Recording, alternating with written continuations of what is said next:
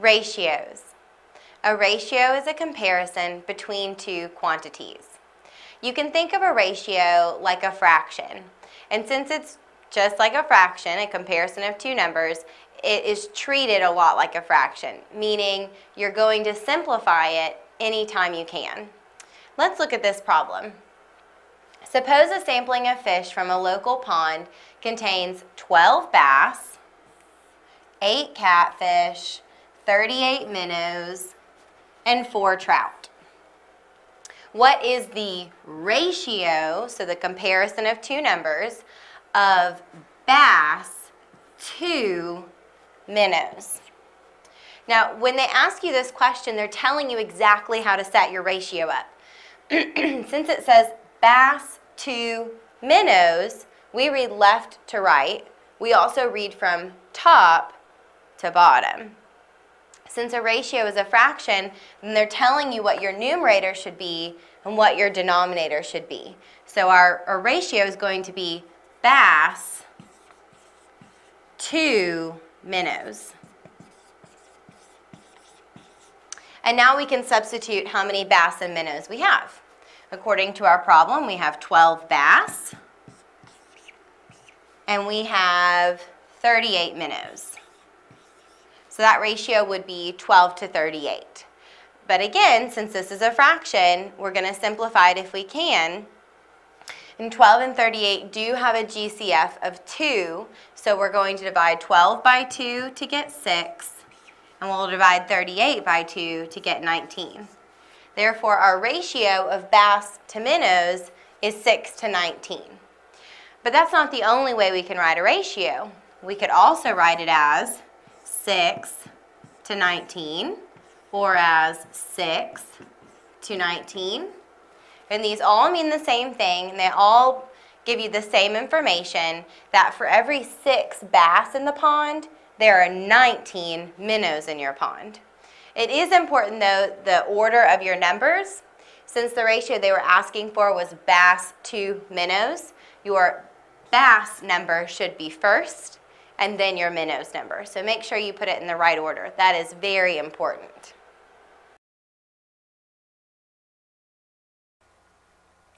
Multiples. You can think of multiples as like counting by that number. So for instance, the multiples of 2 would be 2, 4, 6, 8, 10, etc. The multiples of 3 would be 3, 6, 9, 12, 15, 18, etc. The multiples of 4 would be 4, 8, 12, 16, 20, and so on. Sometimes you're asked to find the LCM of 2 or more numbers. The LCM is the least common multiple. Least meaning the smallest, common meaning the same, and multiple. So if we wanted to find the LCM of, let's say, 2 and 3, the least common multiple of 2 and 3, so the smallest number that 2 and 3 have in common, would be 6. So that's the LCM of 2 and 3. The LCM of, say, 3 and 4, the very smallest number that they have in common would be 12. And you can find the least common multiple of bigger numbers, like, say, the least common multiple of 12 and 15. So 12 would be 12, 24, 36, 48, 60, 72, etc. While 15 would be 15, 30, 45, 60, So if we were finding the LCM of 12 and 15, the smallest number they have in common is 60. So the least common multiple is 60.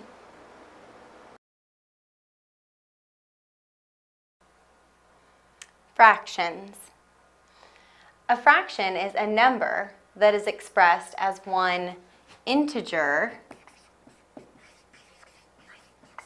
written above another integer with a dividing line between them, like x divided by y. So for example, 3/4. In this fraction, 3/4, the top number is called the numerator, and the bottom number is called the denominator. The numerator is the part that's being considered, while the denominator is the whole. So in this fraction, 3/4, we could take a pie shape and cut it into 4 pieces. That's our whole. And the part that's being considered is 3/4. So 1, 2, 3. So now you can see how much of our pie we're talking about, 3/4.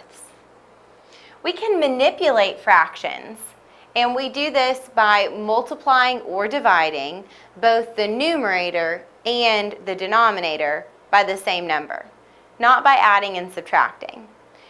We manipulate fractions to do many things. One thing is to compare them. If we were to compare 3/4 and 2/3, we would first need to find what's called a common denominator. Because in order to compare them, I need them to have the same denominator. So I can tell which one's bigger or if they're equal.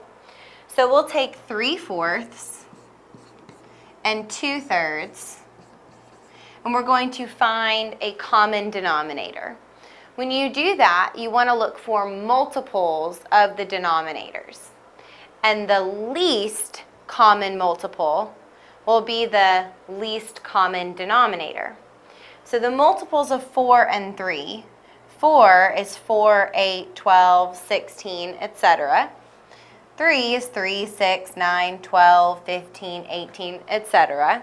So the least common multiple between 4 and 3 is 12. So that means I want to change this fraction to something over 12. Same with my other fraction. What I'm doing is creating an equivalent fraction. 3/4 is equal to something over 12.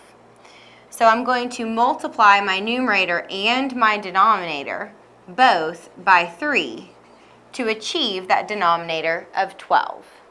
So 3 times 3 is 9, and so our fraction is 9/12. And then for 2/3, we'll do a similar thing. We want to change our denominator from 3 to 12. So we multiply 3 times 4 to get 12. And we must do the same to our numerator. 2 times 4 is 8. So now we can easily see which fraction is larger. 3/4 is equivalent to or equal to 9/12. And 2/3 is equal to 8/12. Well, 9 out of 12 is definitely more than 8 out of 12. So we could say that this fraction 3/4 is bigger than this fraction 2/3 if we were to compare them. So let's talk a little bit more about equivalent fractions. All of these fractions are equivalent fractions because they all represent the same value. 2/10, 3/15, 4/20, 5/25. And we could see that they represent the same value more easily by simplifying our fractions. So we said we can manipulate fractions by multiplying the numerator and denominator by the same value, or we can manipulate them by dividing the numerator and denominator by the same value. So if we wanted to simplify this fraction 2/10, we would just divide the numerator and the denominator by the same value. Both 2 and 10 are divisible by 2. So we divide our numerator by 2 and our denominator by 2. 2 divided by 2 is 1. 10 divided by 2 is 5. We do the same thing to our next fraction. 3 and 15 are both divisible by 3. So we divide our numerator by 3 and our denominator by 3. 3 divided by 3 is 1. 15 divided by 3 is 5. 4/20ths. Our numerator and denominator are both divisible by 4. So divide by 4, divide by 4. 4 divided by 4 is 1. And 20 divided by 4 is 5. Finally, 5/25ths. Numerator and denominator are both divisible by 5. 5 divided by 5 is 1. And 25 divided by 5 is 5. So as you can see, all 4 of these fractions are equal to 1/5. 1/5 is the simplest form of these fractions, and they are all equivalent fractions since they all have the same value, 1/5.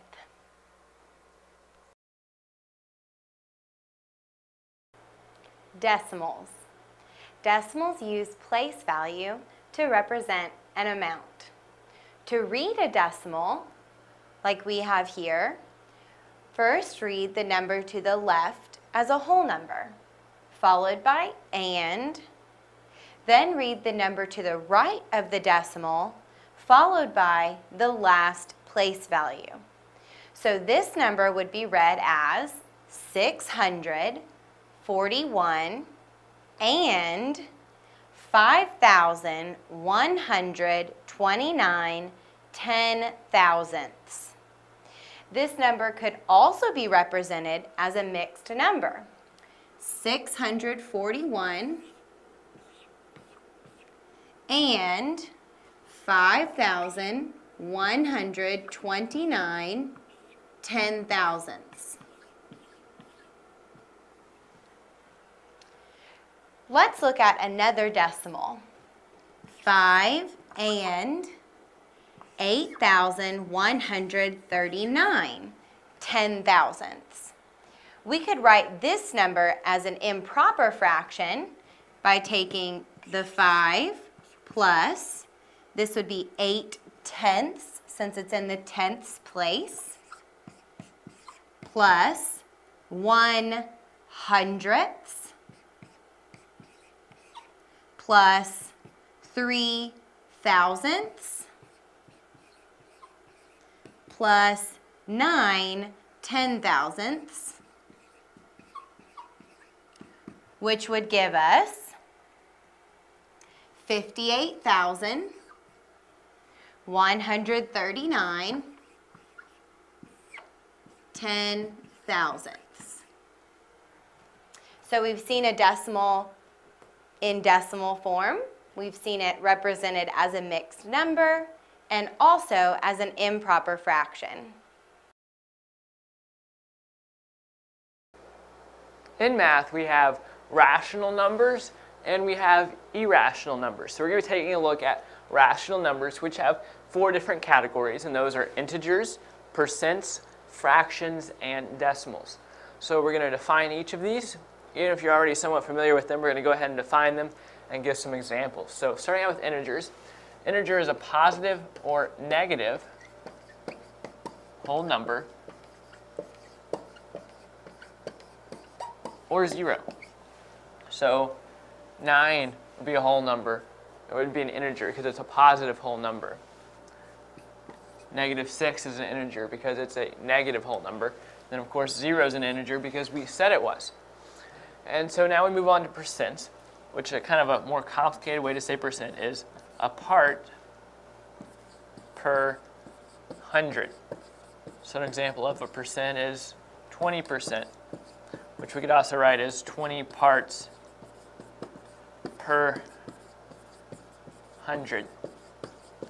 But the important thing here is just you know what a percent is, like 20%. Then fractions, which is a proportion. So an example would be 20 divided by 10 or 2 divided by 4. And of course we have decimals, so this is where we have an integer maybe 1, maybe 89, maybe 0. And then we have a decimal place, and then we have numbers after the decimal, like 20.53. So we have our integer, we have a decimal, and then we have numbers after the decimal. So integers, percents, fractions, and decimals are all rational numbers, usually. There are some rules. So in order to be a rational number, just summarize, it either has to be an integer, like we talked about. If it's a number like 9, -6, 0, it's always going to be a rational number. It gets more complicated when we come to fractions and decimals. If it's a fraction, it has to be an integer divided by an integer. And this integer cannot equal 0. So it's an integer divided by an integer. So 7 divided by 4 cuts it. That works. Now, decimals are a little bit more complicated because it either has to be a terminating decimal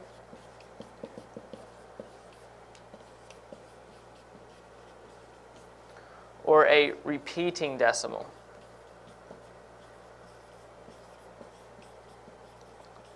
So an example of a terminating decimal would be something like 2 divided by 4. From that you get 0.5. It ends right there at the 5. Or a repeating decimal, you do 1 divided by 3 and you get 0.3333. It goes on forever. But notice we're getting the same number every time. So really you could erase all of these 3's and just put a line over the 3 showing it's a repeating decimal. What you don't want is a decimal like pi, where you have 3.1415926. 5359. It just keeps going on and on. So there's no ending to it, so it's not a terminating decimal, and there's no pattern to it, so it's not a repeating decimal. That's what an irrational number is, one that just keeps going like this. These numbers, they have basically a stopping point. And so that's what we're looking for. And so the reason I say that a fraction has to be an integer over an integer is because when you divide an integer by an integer, you get a clean number. You get a decimal that's repeating or terminating. When you start dividing a decimal or a fraction by a number, or a fraction by another fraction, that's when you're going to start getting messy. So really, if you're wondering whether a fraction is a rational number, what you can do is go ahead and divide it out and then look at the decimal and decide whether it's terminating, repeating, or non-ending. And that's how you can determine if it was a rational number.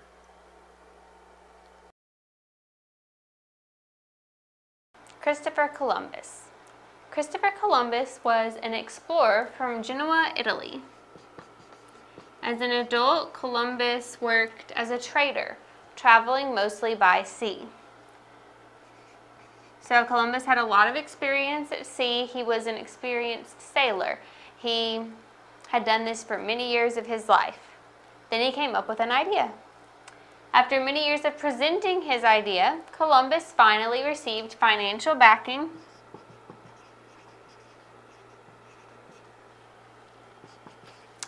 from King Ferdinand and Queen Isabella of Spain in 1492. And this was his idea. He wanted to find a new trade route to Asia, which lay to the east. So Asia lay to the east of them, but he wanted to get there by sailing west. He thought if he started here and went far enough this way, he'd circle back around and hit here. And he would have been right, except that America was in the way. You had two continents, North and South America, that were not going to go away. So his plan didn't work out quite like he thought it was going to. Now, he tried for several years to get people to accept this plan, but since they had just come up with the route to go south of the tip of Africa to get to Asia, people weren't as interested in it. Finally, King Ferdinand and Queen Isabella of Spain said, okay, we feel like maybe there's an idea here. We'll support you and see how it goes. So Columbus was given 3 ships for his first voyage. The Nina, the Pinta, and the Santa Maria. And he eventually landed near South America. But he thought he had reached the Indies, which is what they called Asia at that time. So Columbus made 4 voyages in all, to what he called the West Indies. So he thought by sailing west, he'd reached the Indies, and he called them the West Indies. He made 4 voyages there, and he kept thinking he was reaching the Indies. Now, other people didn't think so. They thought he was getting to different land. But Columbus refused to believe that. He held on to the belief that he had reached the West Indies as he planned to. Now, he didn't discover a new trade route to the Asian Indies. He thought he had, but he hadn't. But he did discover a new trade route. He discovered new land. He discovered a place that had lots of new resources and that opened the door for exploration and colonization of the Americas. So he is credited with the discovery of the Americas. However, Columbus never would admit that he had discovered new lands. He maintained that he had reached the West Indies. Now, he did name some of the islands he found and claimed them for Spain, but he didn't think that he'd reached a completely new continent.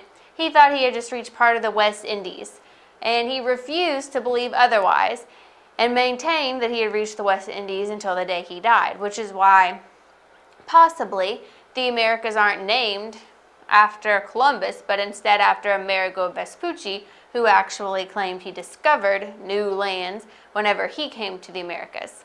So Columbus was the first person to get to the Americas. He just didn't admit that he'd done it. The Lewis and Clark Expedition. The purchase of the Louisiana Territory in 1803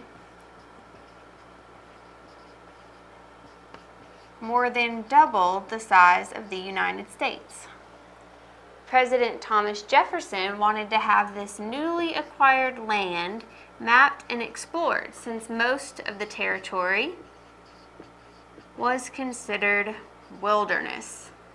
It was unexplored, nobody knew what was out there. They knew Native Americans were there, but it hadn't been mapped out and no one had laid claim to it out past the Louisiana Territory. Everything in the Louisiana Territory had just been purchased from France, so the United States did own it, but they didn't know what was out there. So Thomas Jefferson wanted to have an expedition sent out there to explore it, map it out, let everyone know what was out there. Jefferson wanted to ensure America's claim on the land. He felt like if he didn't get out there soon enough with Americans and start settling the land, laying a claim to it, proving that it was their land, other nations like Britain or other European countries would come in and say that they were staking claims on certain parts of the land. So Jefferson wanted to get out there quickly. He chose Meriwether Lewis and William Clark to head an expedition into the territory. The expedition included 33 people, and all but one of them made it back. The only one who didn't make it back died of appendicitis. He did not die from anything on the expedition. They traveled from May 1804 to September 1806. So you see they acquired the territory in 1803, and very quickly in 1804, Jefferson was sending an expedition out to start mapping this territory. And you can see it lasted a little over 2 years. It took them that long to travel across the Louisiana Territory and come back to where there were known American settlements. They were searching for a water route that would connect the Missouri River with the Pacific Ocean. And this was for commerce. If they could reach the Pacific Ocean and they could reach potential new settlements along the river, then it would be easier to transport goods back and forth. So Jefferson wanted to know if this was a possibility, so Lewis and Clark were looking for a continuous water route. Though the expedition did make it all the way to the Pacific Ocean,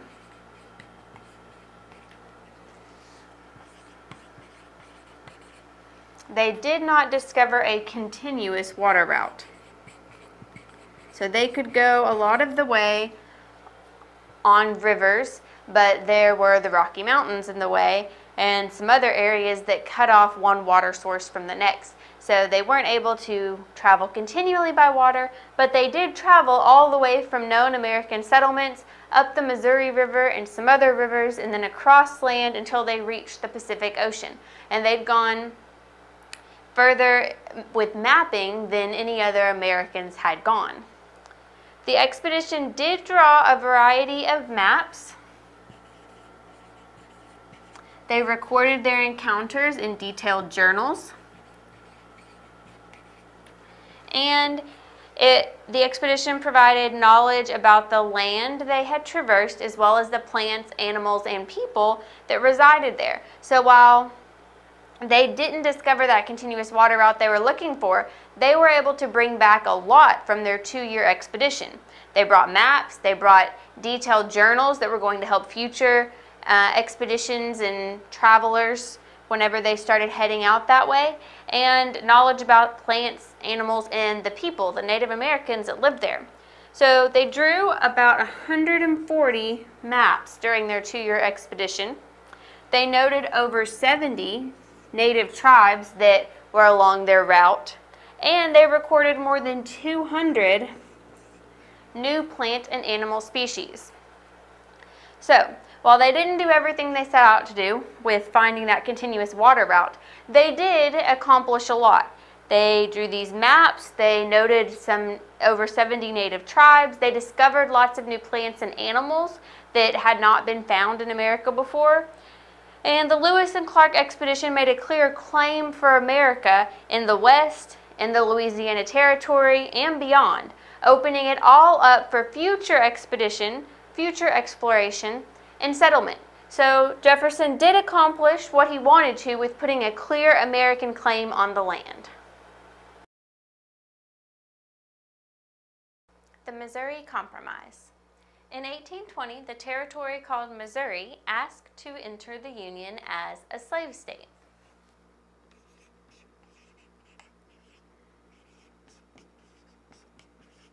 This would have made the number of slave states 12 compared to 11 free states. So at this time in the United States, a state was considered either a free state or a slave state. If the state allowed slavery, it was a slave state. If the state did not allow slavery, then it was a free state. So most of your free states were going to be up north, and most of your slave states are going to be down in the south because slavery was more prevalent in the south. Now, in 1820, there were 11 free states and 11 slave states, so there were an even number for each side of this issue. So if Missouri had entered as another slave state, this would have given the slave states the upper hand when it came to voting for different things in Congress. There would be more people in favor of slavery than there were in favor of not having slavery, in favor of being a free state. So, rather than allow this to happen, James Talmadge proposed abolishing slavery in Missouri. So he said, okay, how about we just make Missouri a free state? If we make Missouri abolish slavery, Missouri enters as a free state, how about that? Well, that wouldn't have been a great solution for everyone, because then there would have been 12 free states and only 11 slave states, so someone's still getting slighted there. So Henry Clay then offered another solution known as the Missouri Compromise. According to this proposal, Missouri would enter the Union as a slave state, but Maine would separate from Massachusetts and become a free state. So Massachusetts was already a free state. Maine at this time was part of Massachusetts. So in Henry Clay's compromise, Maine separated and became its own state, and it would enter as a free state. Missouri would enter as a slave state as it wanted, and that would change the number of both free states and slave states to 12. You'd have one of each being added, and so that was the compromise. It kept the number even. Each group would have the same number of states on the issue of slavery. But Missouri could still enter as a slave state as it had wanted to. Furthermore, everything south of Missouri would be slave territory, and everything above would be free. So the Missouri Compromise also lined out something for the future. In the future, anything south of Missouri would be considered slave territory. So if a state was to enter the Union from that area, it would be considered a slave state. And anything above Missouri would be free. So any states entering from above Missouri, any new states entering the Union would be free states. And this pretty much set a precedent as states were added that there would generally be one slave state added for one free state. They wouldn't allow just one or the other to join, because then that would upset the balance in Congress. So they wanted to keep things even, and the Missouri Compromise kind of set the stage for that. Now, this compromise was satisfactory to pretty much everybody for several reasons, even though the proposed free lands were larger than slave lands. So you might think some would have a problem with this, especially because the proposed free lands north of Missouri were larger than the slave lands south of Missouri. But people had their reasons for being okay with this compromise. This was because most agreed that slavery could not be successful in colder climates. So if you move up north, it gets colder. And people thought, you know what, slavery's not going to be that successful up north anyway, so it's okay if everything north of Missouri is going to be a free state, because slavery wouldn't work there very well anyway. Most of the slaves are working on large plantations. Large plantations aren't going to be able to grow for as many months out of the year further north where it's colder. So this wasn't really something that was going to work as well up north, so they were fine with that area being free. Additionally, many thought that Texas would soon be a part of the United States. Texas was a very large area of land, and it would mostly be south of Missouri. So people thought, okay, Texas will join the Union soon, and then we'll have all that land in an additional state or multiple states that will be considered slave states, more slave territory. So everyone was okay with this because slavery wasn't going to work as well up north anyway, and the South thought, okay, we'll be getting more land soon anyway, so it doesn't matter if right now the free lands are larger than the slave lands. So the Missouri Compromise was a solution that Henry Clay came up with in response to Missouri's request to join the Union as a slave state, which would have offset the balance and made the United States have 12 slave states to 11 free states. The compromise included Missouri getting to enter as a slave state at the same time that Maine separated from Massachusetts and became a free state. And it also clarified for the future that anything south of Missouri would be slave territory and anything north of Missouri would be free territory. Emancipation Proclamation. The Emancipation Proclamation was an executive order issued by President Abraham Lincoln on January 1st, 1863. And this was not something done by Congress. This was done solely by President Lincoln as Commander-in-Chief of the Armed Forces. So it did have a certain weight whenever he proclaimed all of this, but it wasn't, only Congress could declare war, and so it wasn't actually Congress saying it, it was just an executive order from President Lincoln. Now, the Emancipation Proclamation freed all slaves in Confederate states that had not ceased rebellion by the beginning of the year.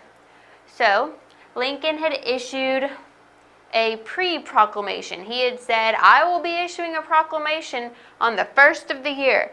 If by the time that January 1st rolls around, you haven't stopped rebelling, you haven't come back and joined the Union, then you will be subject to this proclamation. And he told all of the states that in September. So they had a few months to decide this, but the Confederate states that hadn't ceased rebellion were supposed to be under the jurisdiction of the Emancipation Proclamation. So what it said was that all the slaves in those Confederate states were free now. It effectively freed them. The proclamation stated that suitable ex-slaves, also known as freedmen,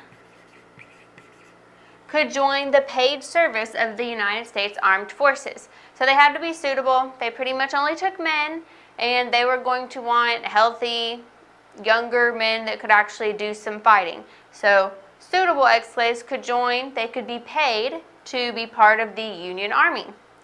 Lincoln ordered the Union Army to recognize and maintain the freedom of all freedmen who joined. So even though it's the Union Army, there were still going to be some people who didn't think that these people that had just been slaves a couple months before should be fighting with them. So he ordered the army to make sure that their freedom was recognized and maintained, because he was serious about this. And because Lincoln was freeing them and giving them the option to fight and be paid to do so, several of the freedmen did join the armed services. Almost 200,000 black men fought in the Union Army,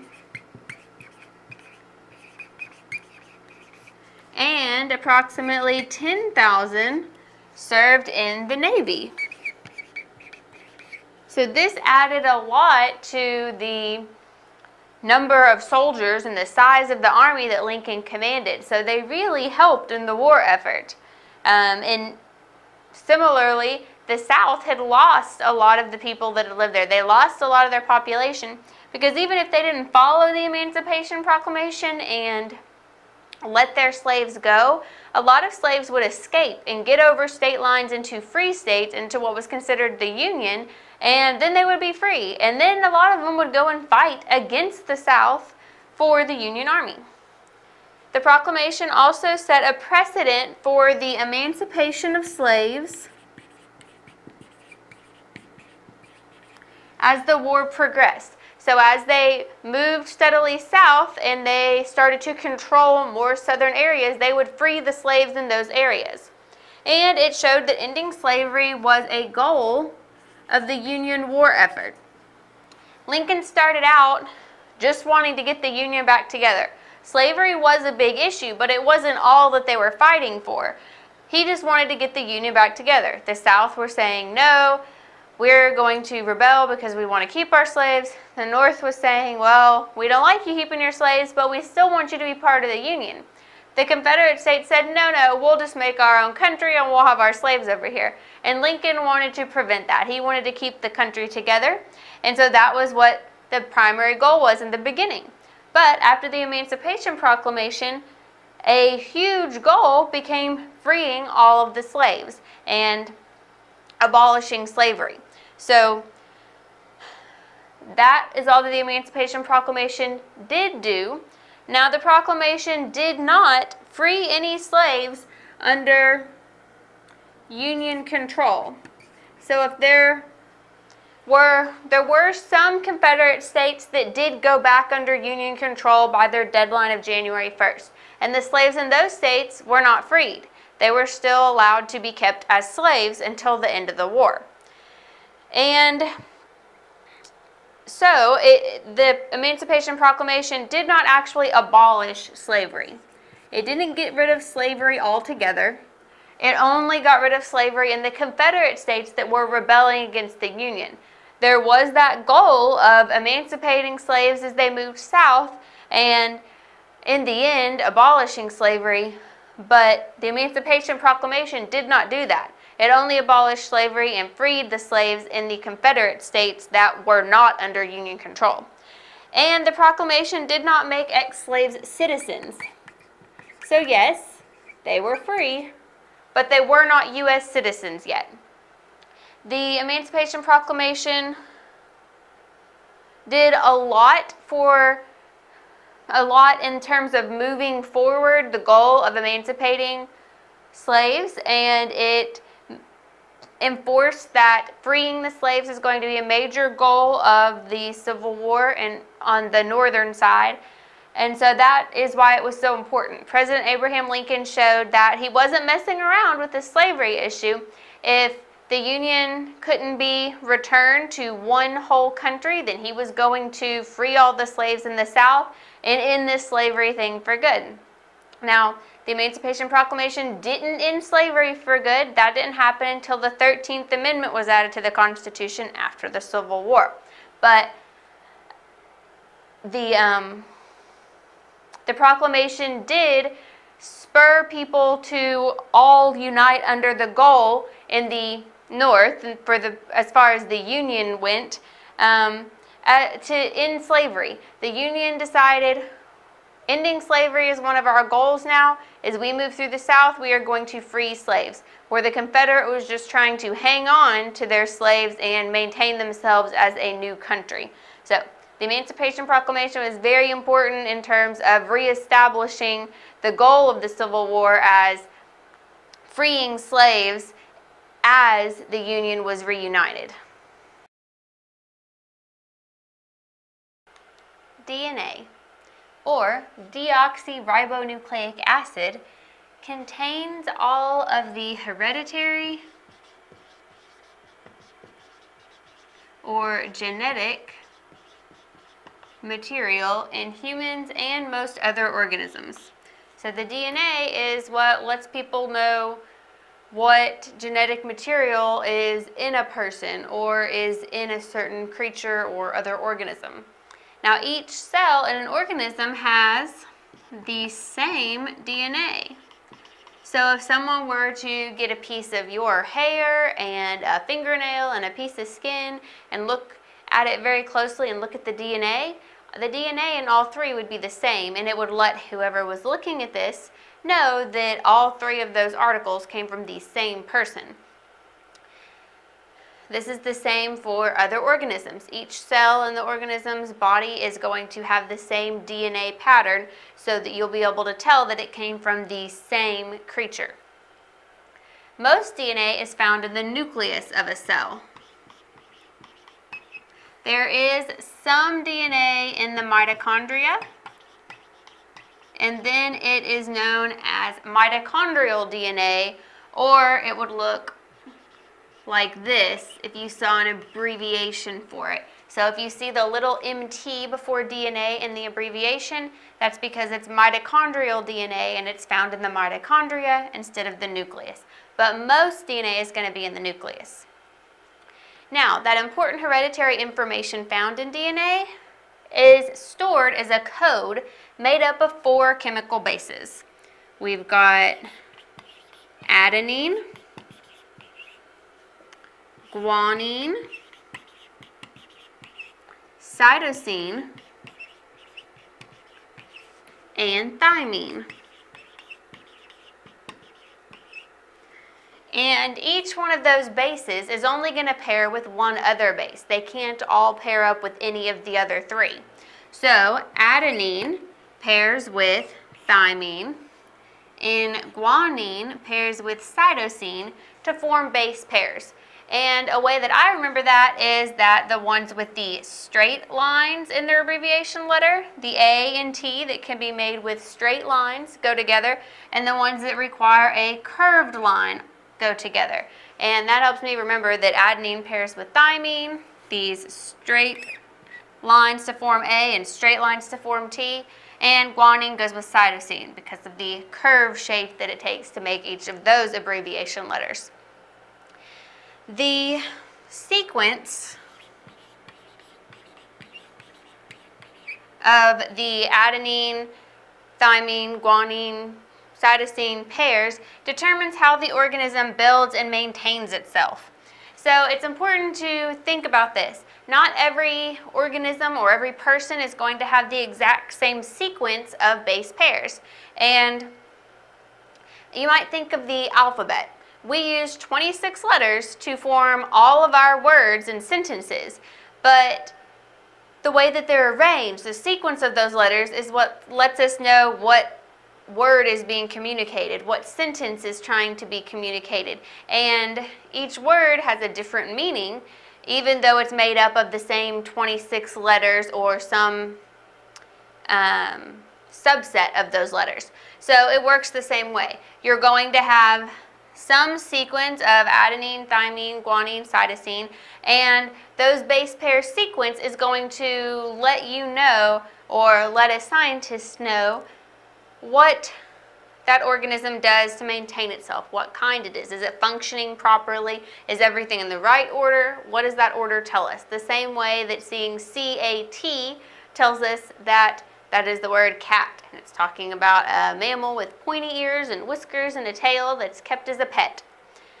Let's look at the next part. Each base pair, so our adenine thymine pair or guanine cytosine pair, is going to attach to a sugar molecule and to a phosphate molecule. And once those attach, once a base pair attaches to the sugar molecule and phosphate molecule, it forms a nucleotide. And these nucleotides form two long strands that spiral into a double helix. That is the shape that DNA takes on. And I did my best to give you all an example of a double helix. It kind of spirals around. If you were to curl a ribbon around my pen, it would form that kind of double helix shape we're talking about. And you should think of a twisted ladder with the base pairs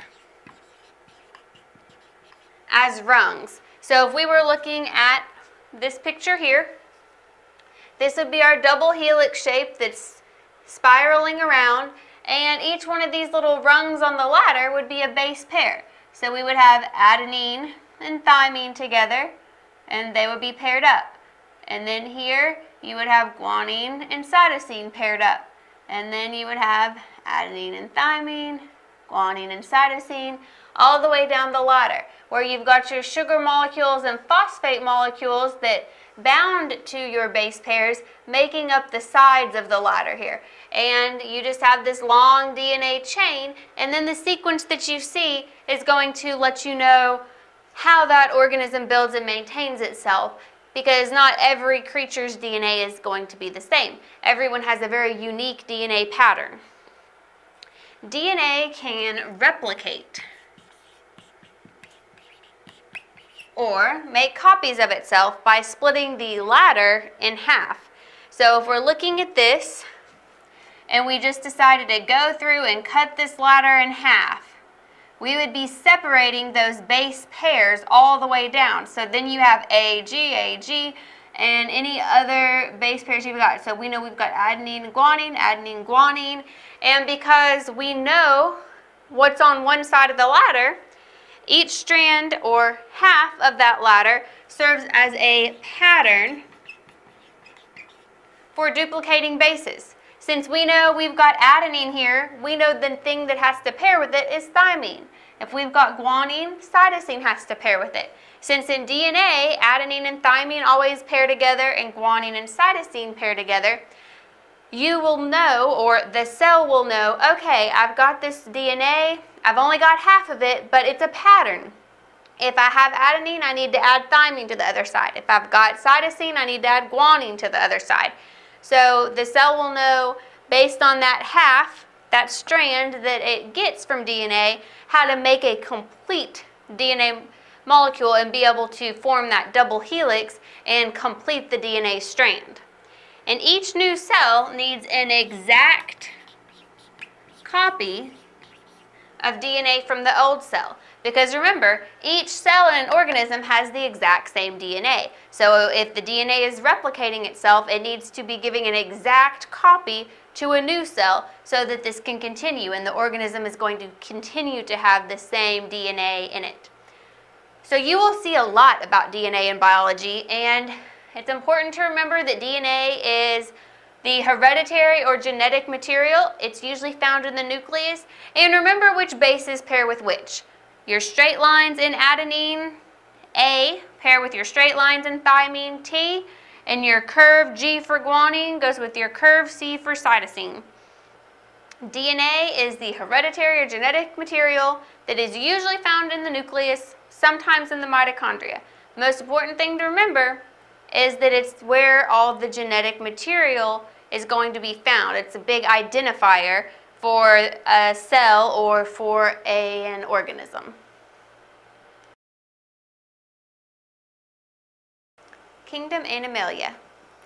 Animals have several characteristics that set them apart from other living things. Animals are eukaryotic and multicellular. So where other kingdoms can have creatures that are comprised of just one cell, animals are going to have more than one cell. They are also heterotrophic. This means they cannot create their own food and must rely on other sources of nourishment. So they're going to eat other plants or animals. They're not going to be able to create their own food with sunlight like plants can. Animals do not have cell walls, but they may have an exoskeleton, which is like a hard skeleton they secrete onto the outside of their body, or a shell. Now, they don't have to have that. Obviously, we don't have a hard exoskeleton or a shell, but some animals like your crawfish or lobsters would have an exoskeleton, or things like snails have a shell. All animals are motile. This means they can move, even if only during certain stages of life. So some animals may only move a little bit or very slowly, but all animals are motile, even if it's just for a short period of time or during one stage of their life. Nearly all animals undergo some form of sexual reproduction, but some animals are also capable of asexual reproduction. And this is possibly, and a lot of times, through parthenogenesis, which is when a fertilized egg is produced without any mating, budding, or fragmentation. So it is possible, but most of the time the animals are going to undergo sexual reproduction to produce offspring. Animalia is also known as metazoa, as far as a kingdom name goes, and it is divided into the subkingdoms Parazoa, which consist of sponges and trichoplax. Sponges, I'm sure you can think of, but trichoplax kind of looks like a puddle you spilled on the floor. It's very flat, but it is still an animal. It does have differentiated cells. It even has some eye cells on it. So Parazoa, such as the sponges and trichoplax, have differentiated cells but no distinct tissue or tissues or body symmetry. So they're kind of oddly shaped. Where most animals you would be able to see some symmetry, there is no symmetry as far as Parazoa are concerned. Now, all other animals are put into the subkingdom Eumetazoa. And these have 2 or 3 distinct layers of cells with differentiated tissues and either radial or bilateral symmetry. And what that means is that you can divide them a certain way. If they have radial symmetry, you would be able to divide them any way going in a circle, and the halves would match up. So a jellyfish would be an example of that.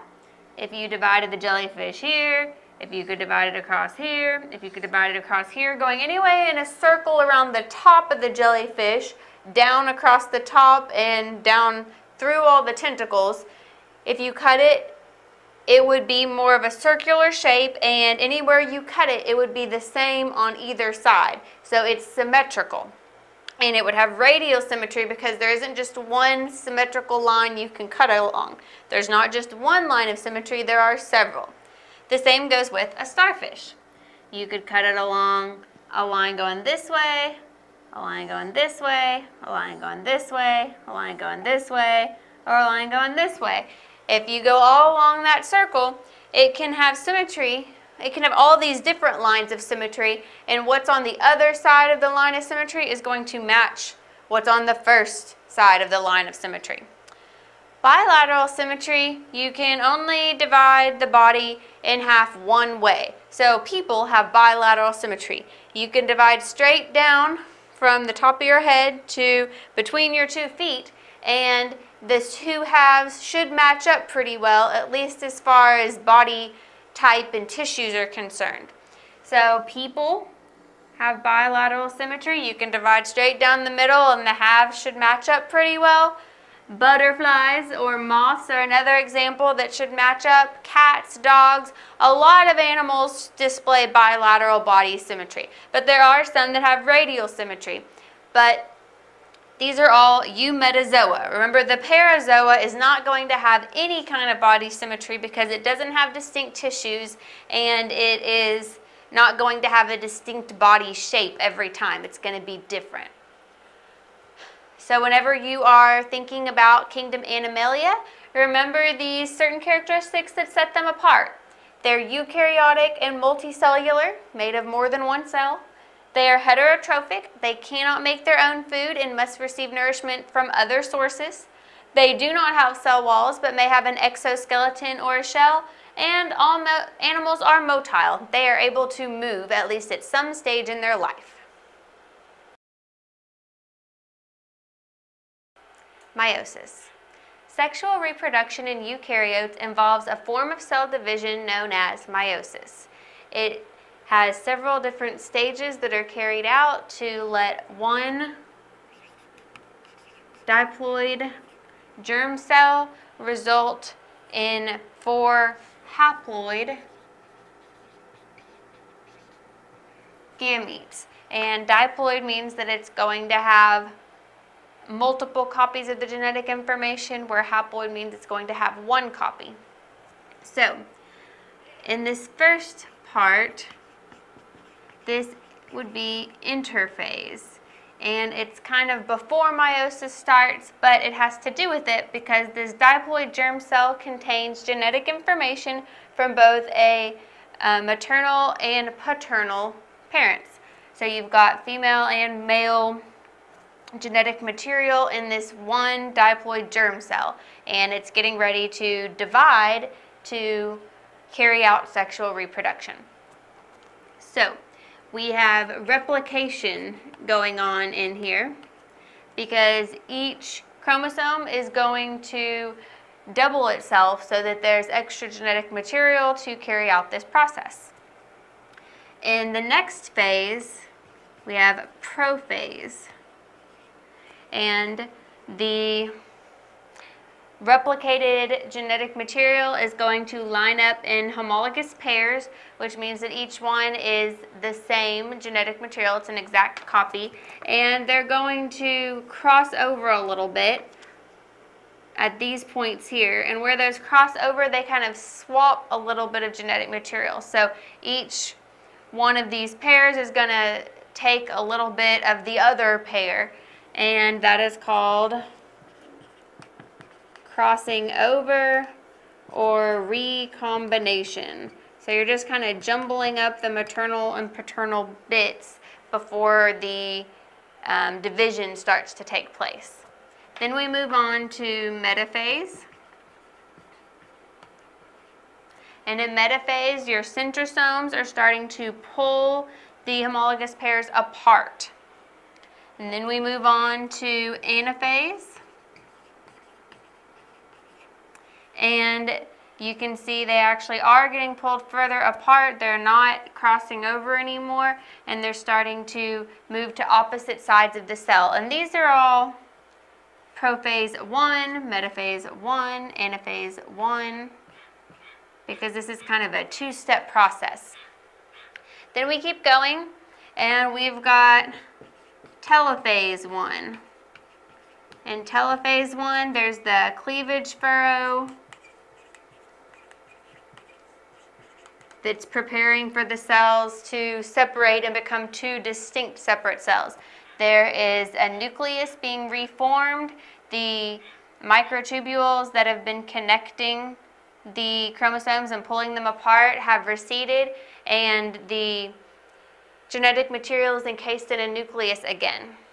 And then this last part is cytokinesis 1, where the cytoplasm is split and there is a definite split made between those two cells. So now there are two diploid daughter cells. So we had our diploid germ cell.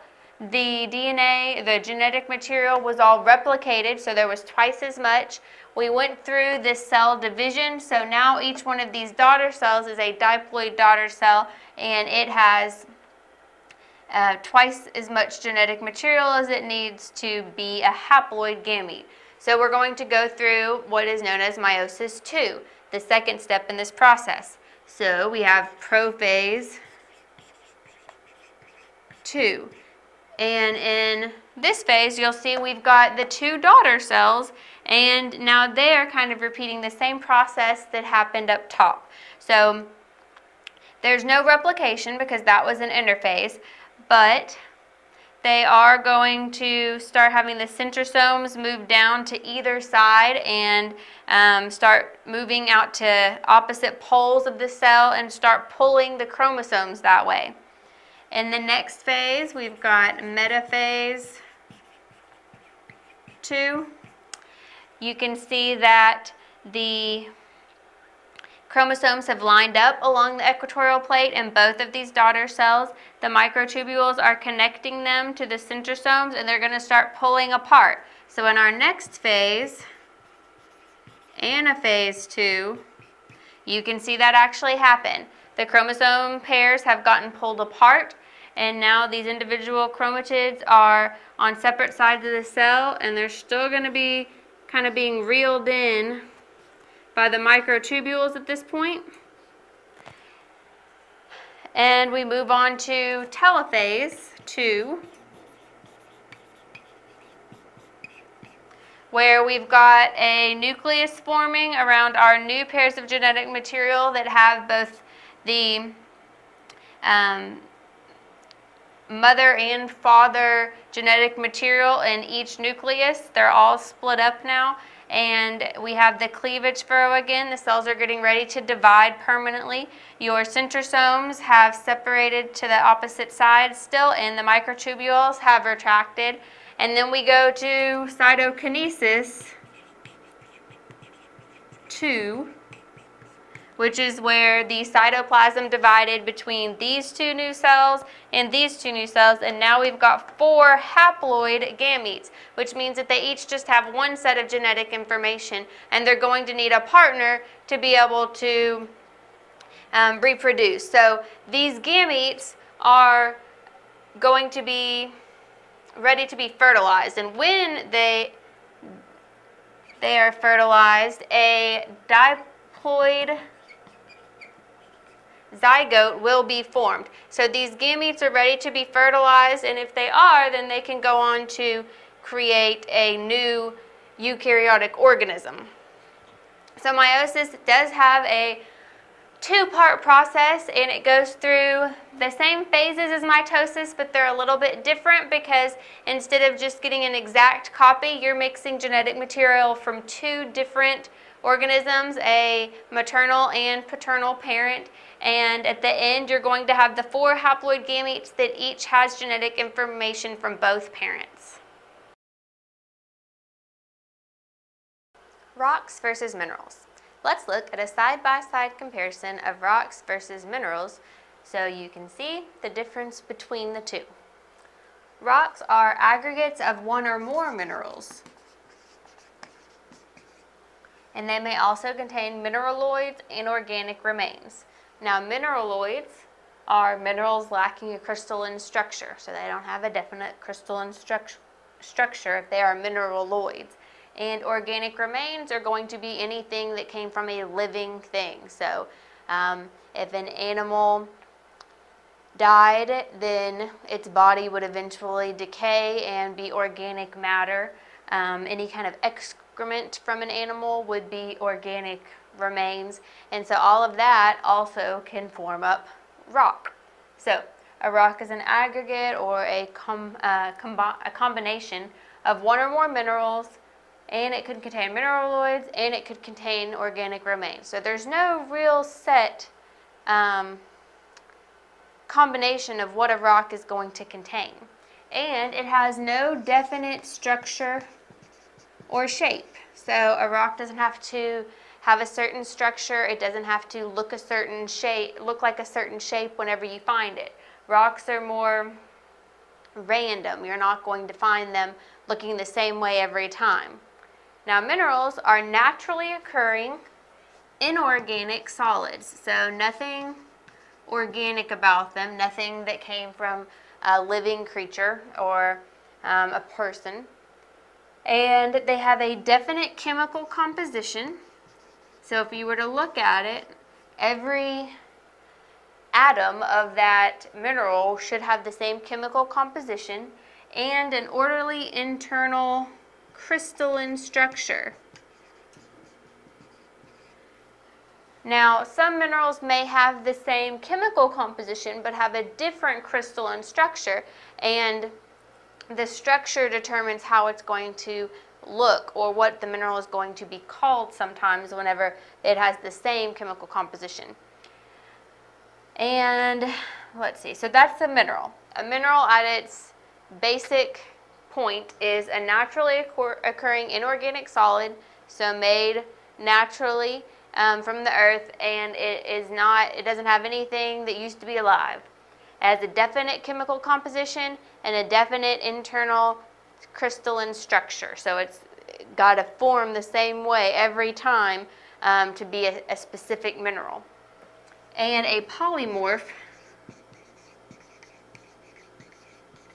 is two minerals with the same chemical composition but a different crystalline structure.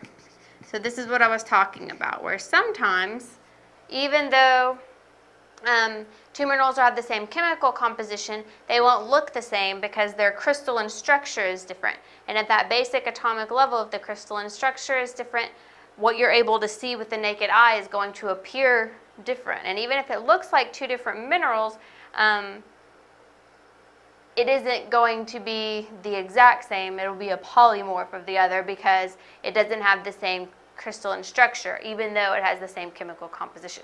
So rocks are more random. They don't have to have a definite structure. They don't have to have a definite chemical composition or makeup. It can be made of any combination of minerals,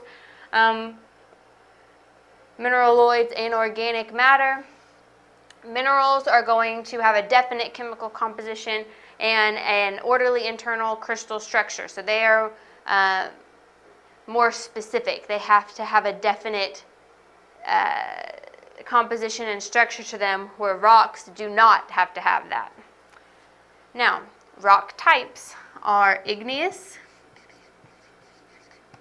sedimentary, and metamorphic. So these are the three rock types that a rock could be classified as, and rocks are classified into one of these three types based on their formation and the minerals they contain. So how were they formed and what are they formed of? When you know those two things, you can classify your rock as igneous, sedimentary, or metamorphic. Minerals are classified by their chemical composition. So you look and see what chemicals it's made up of, what exact atoms make up that mineral at a chemical level, at the tiniest level, and that's how they're going to be classified. Rocks are classified by how they are formed. Are they formed from stress? Are they formed from heat? Are they formed from organic matter? Those kind of things are going to affect how a rock is classified, but that doesn't matter for a mineral. And lastly, the study of rocks is known as petrology, and the study of minerals is known as mineralogy. And side note, geology is the study of Earth as it pertains to the composition, structure, and origin of its rocks. So, rocks are classified based on their formations and what minerals are in the rock. Minerals are classified by their chemical composition. At that basic root level, what are they made up of? Petrology is the study of rocks. Mineralogy is the study of minerals. Rocks are more random. They don't have a definite structure. They're made up of one or many different minerals plus mineraloids and organic matter. Minerals are more specific. They have to have a definite chemical composition and a definite crystalline structure. The solar system consists of the sun and the 8 major planets that orbit around it. So first we have the sun, and then I'm going to order the 8 major planets in order of how close they are to the sun. So we start out with Mercury, then Venus, then the third from the sun is Earth. Then we have Mars. And then in between Mars and the next planet we have an asteroid belt. Then after that asteroid belt is Jupiter, then Saturn, Uranus, then Neptune. Now you may be thinking Pluto should come after Neptune. Well, Pluto is no longer considered to be a planet. Now it's considered to be, or is classified as one of the 5 known trans-Neptunian objects regarded as minor planets. So then after Neptune we have the Kuiper belt. And so this Kuiper belt extends from about 30 astronomical units from Neptune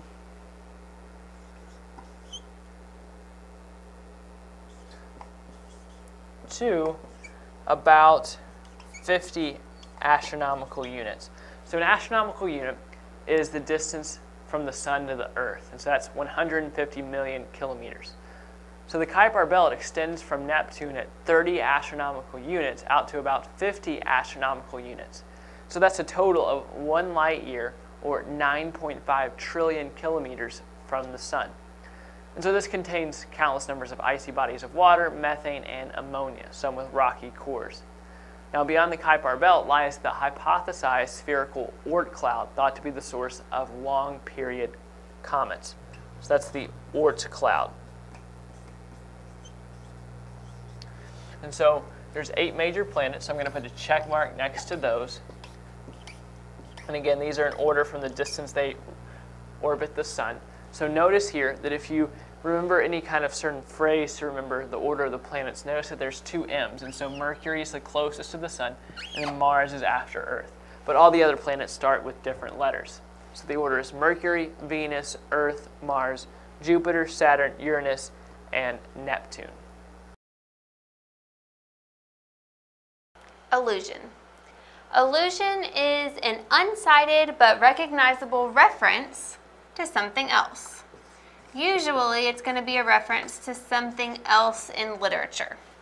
Authors use allusions to make their own text richer. When an author uses an allusion, it gives their own writing the same significance or context that the allusion had. Let's look at some examples.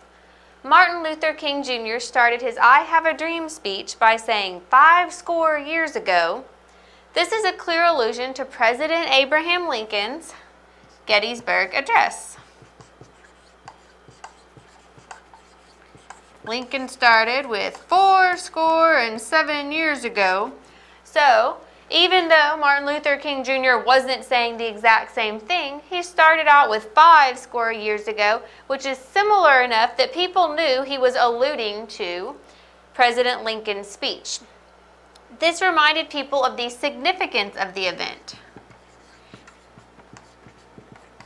And in reminding people of the significance of the Gettysburg Address, it lent significance to the speech that Martin Luther King was making. Let's look at some other examples. Scrooge.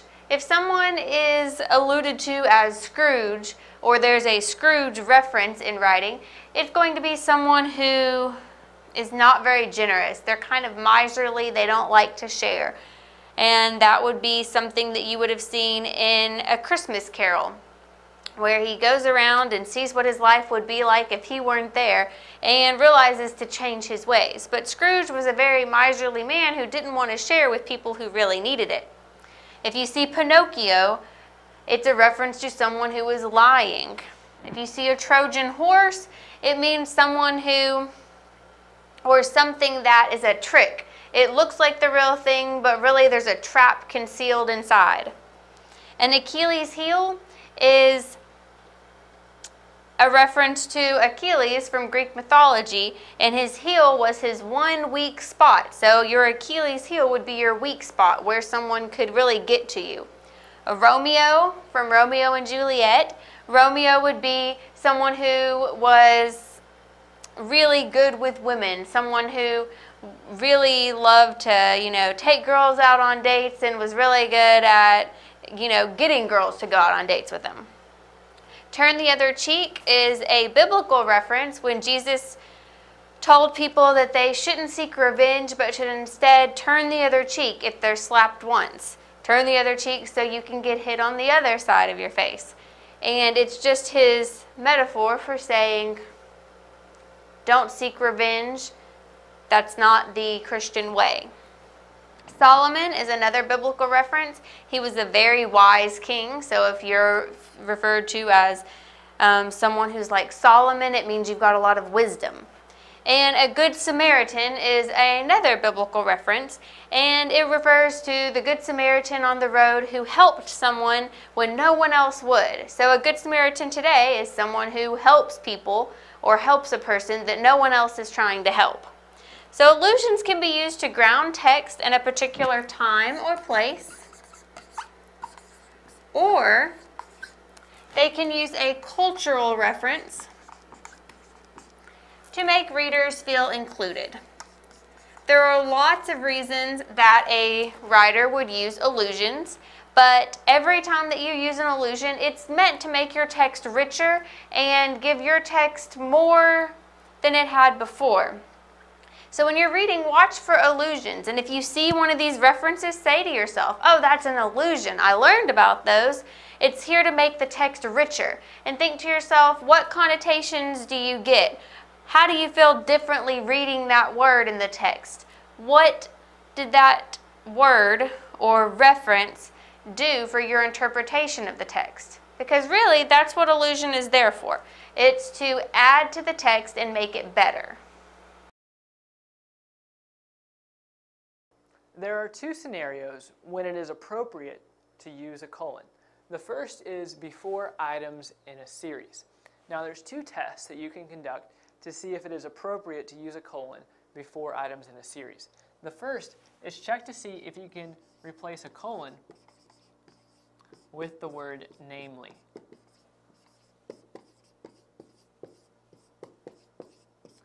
The second test is to make sure that there is a complete sentence before the colon, or an independent clause.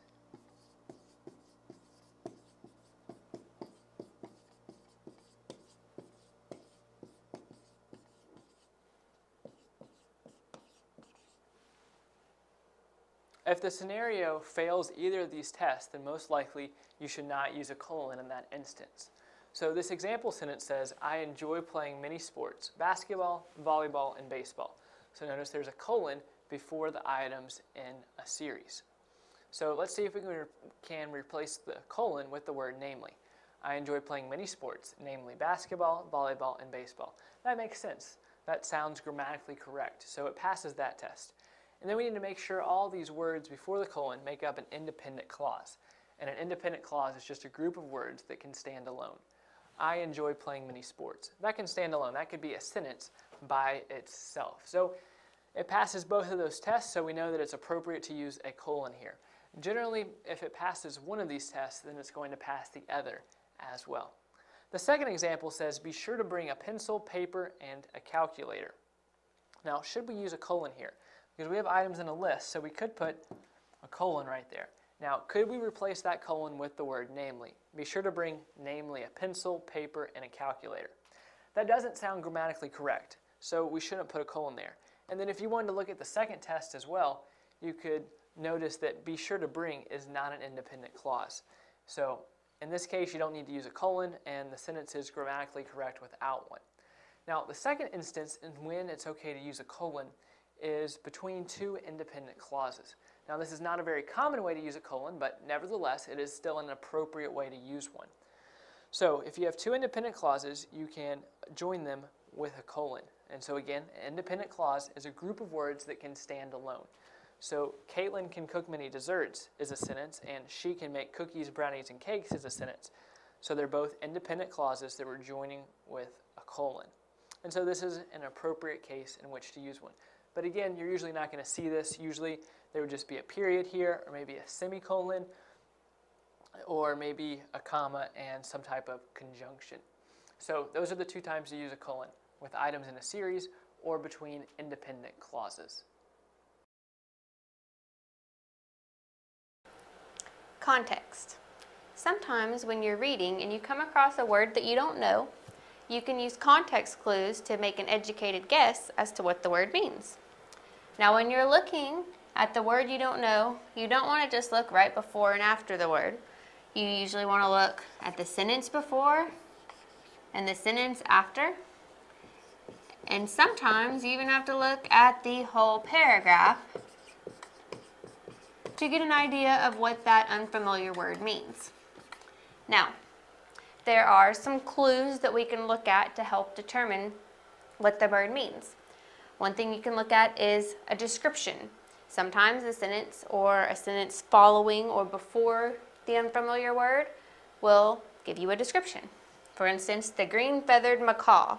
Well, you may not know the word macaw, but by seeing green-feathered, you can infer that it is some kind of a bird with green feathers. Another clue you can look at are synonyms. If you hear the soft and supple leather, well, since you have soft here and then supple, both describing leather, you can figure out that supple probably has something to do with being soft.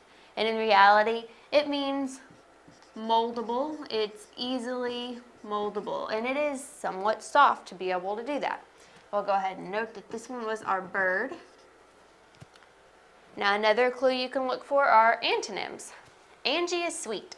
She doesn't have a malevolent bone in her body. Well, you may not know what malevolent means, but you probably know what sweet means. And if she isn't malevolent and she is sweet, then you can figure out malevolent is something bad, something negative, the opposite of sweet. And in reality, malevolent means evil. Another clue you can look for are definitions. Sometimes the sentence before, after, or part of the same sentence your word is in will just give you the definition of the word. For instance, the echidna, an egg-laying mammal native to Australia, and then they might tell you some interesting fact about the echidna. Well, in commas, right after echidna is the definition of an echidna, an egg-laying mammal native to Australia. So you know what it is right there. The last clue you can look for is tone. Is the rest of this paragraph positive, negative, happy, scared? If you have a paragraph that's all one tone, then the word probably has something to do with that. If it's a scary tone, then this may be a word that it has to do with something scary. If it's positive, it may be a happy kind of word. So you can always take that into consideration whenever you are taking your educated guess. So once you've looked at clues and you've tried to figure out, looking before and after the sentence your word is in, looking at the whole paragraph, seeing if you can find a description, a synonym, an antonym, a definition, or figure out the tone surrounding that unfamiliar word, you want to take a guess as to what the word means. And then you want to reread the sentence to see if it makes sense to you and ask yourself, does it make sense? So if we were to insert bird here, the green-feathered bird, well, if it's something that has feathers and we have bird after it, that makes sense, so that one would work. The soft and supple leather. So if we know it means something else soft, maybe moldable, we could say the soft and moldable leather, the soft and flexible leather. Any kind of word like that that you put in that was similar to soft would work. It would make sense in your sentence. Okay? We were thinking evil here, something the opposite of sweet. Angie is sweet. She doesn't have an evil bone in her body. That makes sense. She is sweet. She doesn't have an evil bone. Now, the echidna sentence is a little different. If they plug in a definition for you, then it's a little harder to check. You would just say, an egg-laying mammal native to Australia, and then maybe tell the sentence after that point, because the definition's already there for you. There's not really a synonym for echidna or anything else you could have come up with for what that one meant. And once you've checked to make sure they all make sense, then you have a pretty good idea of what that word means. And you can see how using these context clues of looking for a description, a synonym, an antonym, a definition, or the tone of a paragraph can help you figure out that pesky, unfamiliar word.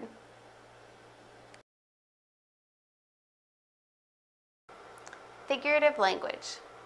Figurative language is language that goes beyond the literal meaning of a word, and authors will use figurative language to enhance their writing. Some common examples of figurative language are hyperbole, simile, metaphor, and personification. So we'll discuss each of those, and I'll give you some examples for each. Hyperbole is exaggeration. People will say something and you aren't meant to take it literally. You're meant to know it's an exaggeration, but it's there just to emphasize how strongly the author is trying to convey something. For instance, I've told you 1,000,000 times. I bet some of you have probably heard that one. And 1,000,000 times, really? Probably you haven't heard whatever your parent or teacher has said they've told you 1,000,000 times. It's an exaggeration. It's hyperbole. It's meant to emphasize that they've already told you this a lot more times before now. Another example would be, I had a ton of homework. You did not literally go home with 2,000 pounds of homework, but you're telling people I had a lot of homework. It was way more than the normal amount. It was a ton. It was that much homework. So that's what hyperbole is, exaggeration. Next we've got simile, which is comparing two things using like or as.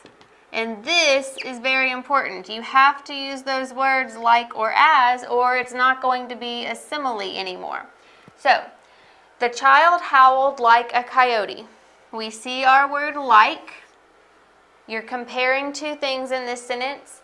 The child howled like a coyote compares the child to a coyote using the word like. This example is letting you know that the child is loud. Its crying sounds like a howl, much like a coyote. So this figurative language is used to bring a coyote to mind to help you picture and hear in your mind how this child is screaming or crying. Next, let's look at this example. She ran as fast as lightning. Well, that's going to compare two things here, and we see the word as. So what is being compared in this sentence? She ran as fast as lightning. And usually when you have one as, you've got two. So it's comparing she, or a girl, to lightning. And that is being done by using the word as. So when you're comparing a girl to lightning, you're saying she's that fast. It went so fast you barely got to see her before she got past you or got to the finish line. So it's just letting you know she's really, really fast. So that's what simile is, comparing two things using like or as. And again, these are the important words to look for to make it actually be a simile. It could be a metaphor, which compares two things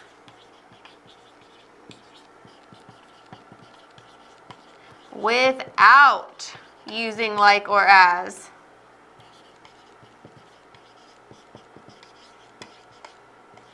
And that is really the big difference between a simile and a metaphor. A simile uses like or as. A metaphor does not use like or as. So let's look at some metaphor examples. She was lightning running down the track. So this sentence is very similar to this one. They're both comparing she or a girl to lightning. They're both saying this girl is really fast, but this one just says she was lightning. She was lightning running down the track. It doesn't say she ran as fast as lightning. It doesn't use like or as. It just says she was lightning. So it's a different way to use the same kind of figurative language. So that's one example of a metaphor. Let's look at this. And this is an excerpt from Edgar Allan Poe's poem, The Raven. "And his eyes have all the seeming of a demon's that is dreaming." Now this one's a little trickier because it doesn't just come out and say, this was this, or this is this. Like here it said she was lightning.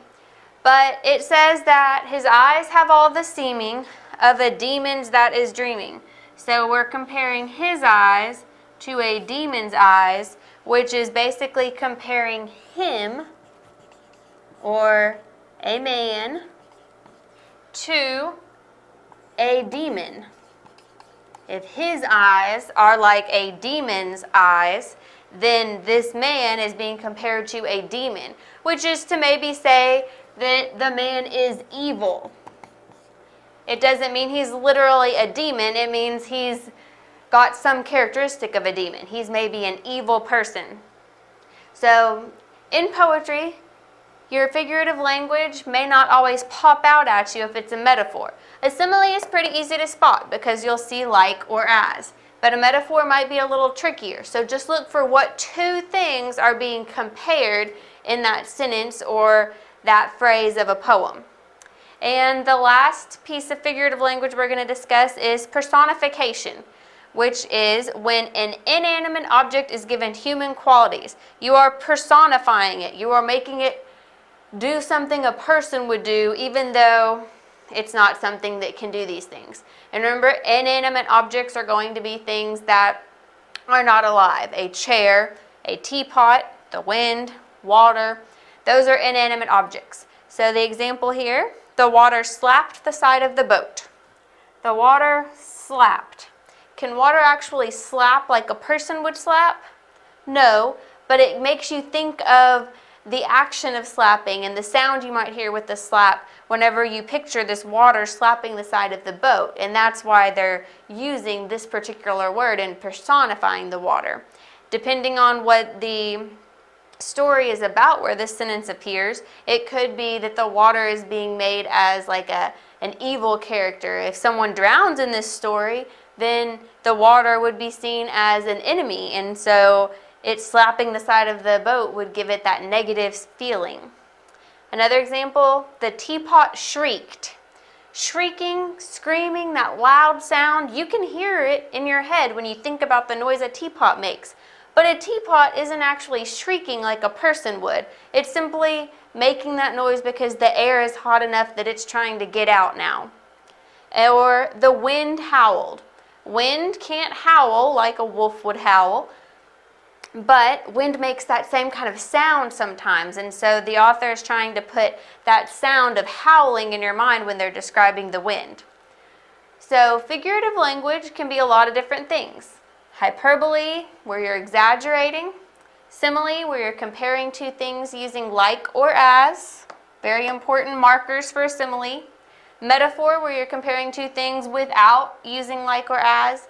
And personification, when an object is given human qualities, whenever it's personified. And all of these techniques are used so that the words will go beyond the literal meaning of them and give you a deeper understanding of the poem or the work that you're reading. The author is trying to go beyond the words and make you really think about their meaning and put certain connotations in your head whenever you're reading. A comma is there for the purpose of breaking the flow of text. So basically we could define the job of commas as to break the flow of text. So commas should come in places in sentences where we would naturally pause if we were speaking that sentence. And so one way to test whether or not a comma is necessary is to pause very deliberately at each comma when reading. Because it's important not to overuse commas because they lose their effect if they're used in places that they should not be. So it's important to know when commas are needed and when they're not needed, both for your own writing and maybe if you're revising someone else's work. So let's practice. Right here we have a sentence that says, as you can see, the car is very old. But we have a comma right here. So if you're just reading this to yourself inside your head, you may have trouble determining whether or not the comma is needed. So try reading it out loud and deliberately stopping at the comma.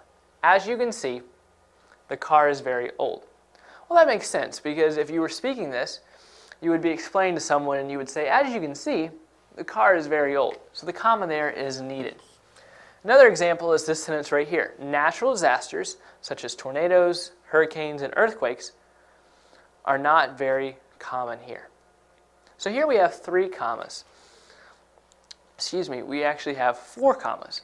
And so 2 of these commas are there for the purpose of setting off this phrase, and the other 2 commas are there because we're making a list.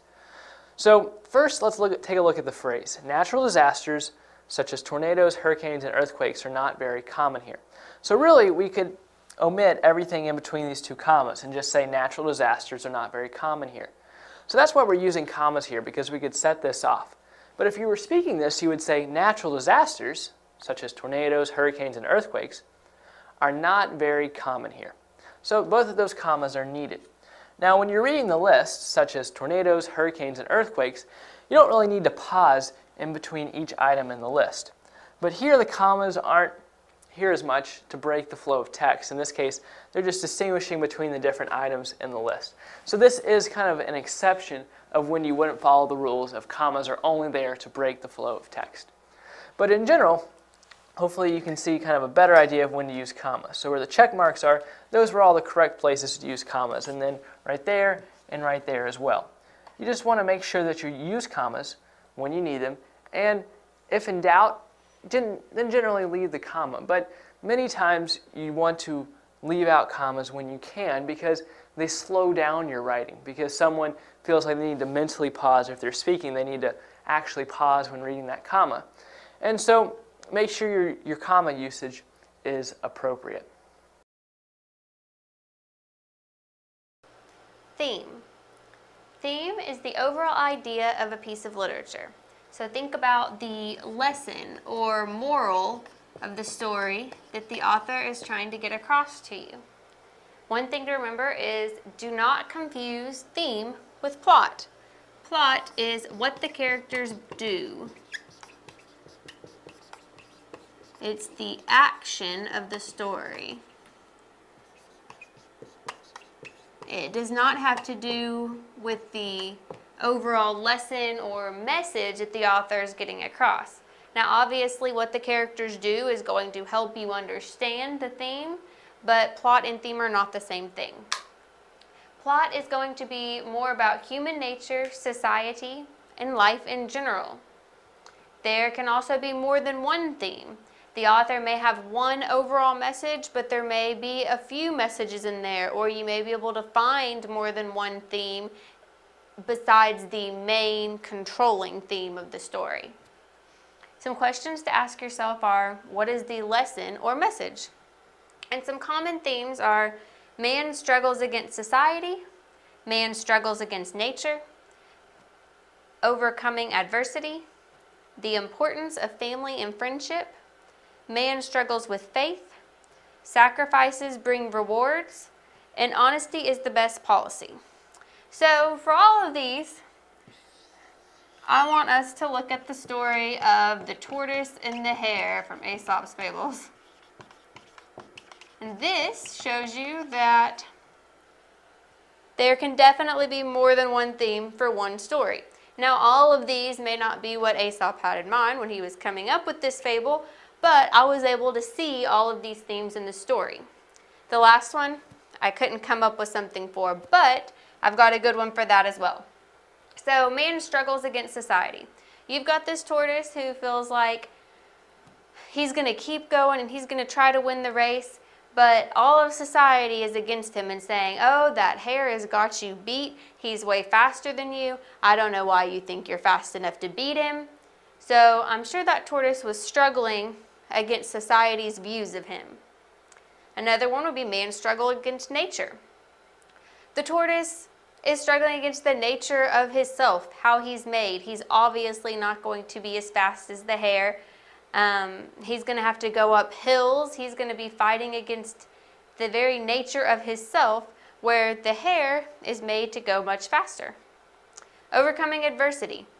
Just simply winning the race, the tortoise ended up winning even though no one expected him to do it. Even though people were probably telling him, oh, you can't do that. The hare's always going to beat you. The importance of family and friendship. Now, I've talked a lot about society telling the tortoise he couldn't do this, but I'd like to think that the tortoise had some family and friends on his side that were urging him on, that helped him feel like he could actually go through and win this race. Man struggles with faith. The tortoise had to have faith in himself. The hare was very, very cocky. He felt like he had this race won, so much so that he went and took a nap, where the tortoise didn't do that. He had faith in himself and knew that he could do this if he just kept going, if he gave it his all. And then sacrifices bring rewards. The tortoise sacrificed that nap that the hare took, and in the end he won the race because he just kept going. Now, the moral of the story they give you is slow and steady wins the race, but I can see all of these themes in that story. Now, honesty is the best policy. I couldn't really come up with one for, but you can always look at Pinocchio. Pinocchio, every time he told a lie, his nose grew. It was not a good thing. Every time he lied, something bad happened to him. I won't ruin the whole story for you, but everyone knows about the growing nose, which is a sad punishment for someone who is not using honesty. So it's showing you honesty is the best policy. So whenever you're reading a story, you can look at what the characters are doing to figure out what the plot is, but remember the theme is different. The theme is going to be the controlling idea in that piece of literature. And you want to ask yourself, what is the lesson or moral the author is trying to get across to me?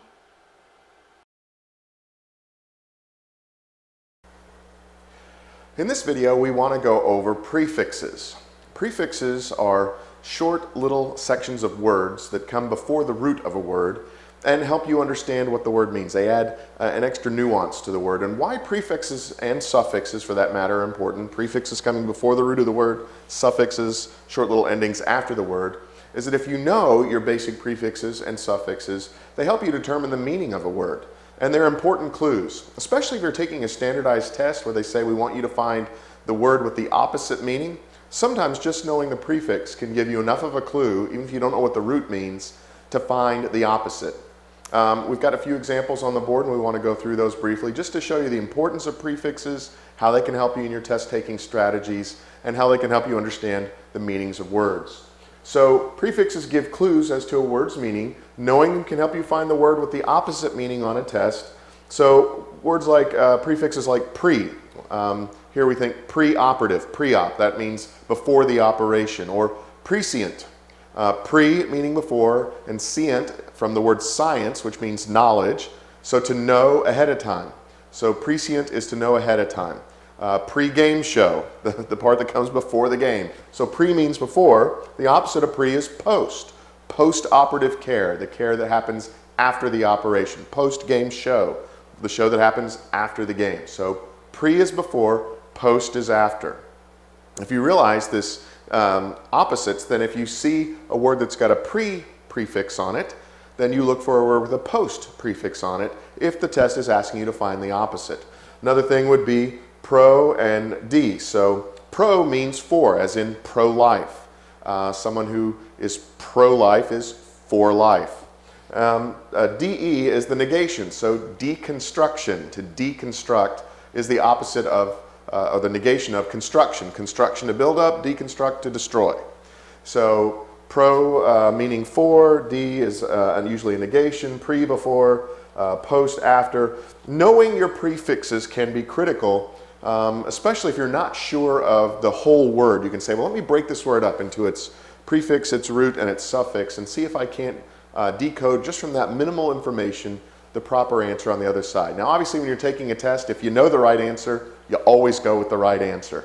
But if you're struggling, if you're not sure, this is a strategy you can use. You can look at the word, break it down, and say, here's the prefix, and I know it means this, and I'm being asked to find the opposite. What's the opposite of this prefix?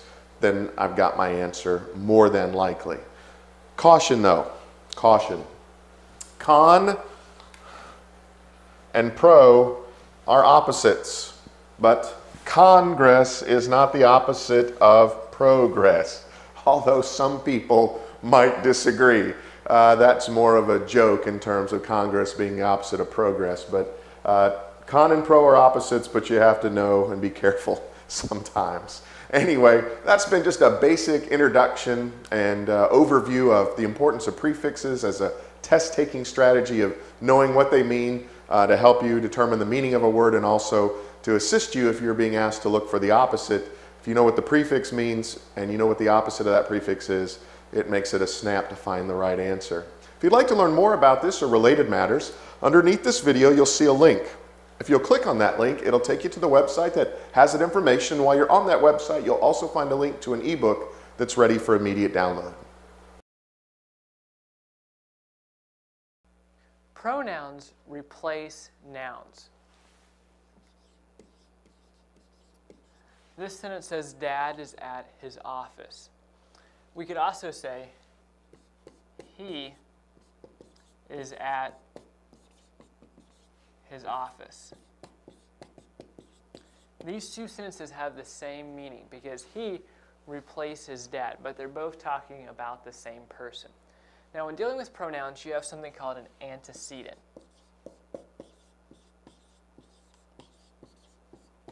An antecedent is the noun that a pronoun replaces.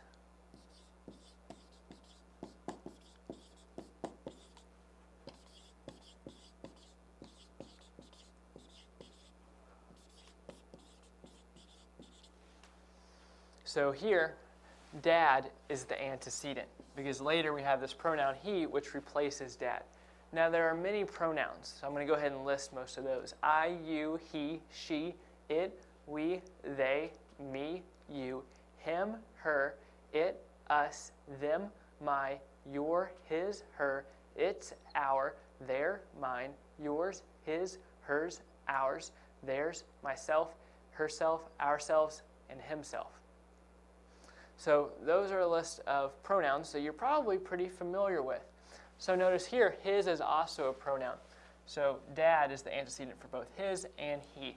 Now, why do we use antecedents? Why don't we just always use that noun? Well, take a look at this example. Tom plays soccer. Tom is very athletic. It's kind of redundant or annoying to say Tom every time. So instead, we can replace Tom, which is now an antecedent, for he. Tom plays soccer. He is very athletic. Because we just mentioned Tom, we know who he is talking about. Now again, you always need an antecedent, because if we said he plays soccer, he is very athletic, we don't know who he is. So you need an antecedent. You need that noun first, and then from there, you can use pronouns. Now as soon as you talk about someone else, as soon as you use a new noun, you need to use that noun again before you use a pronoun. So we could say,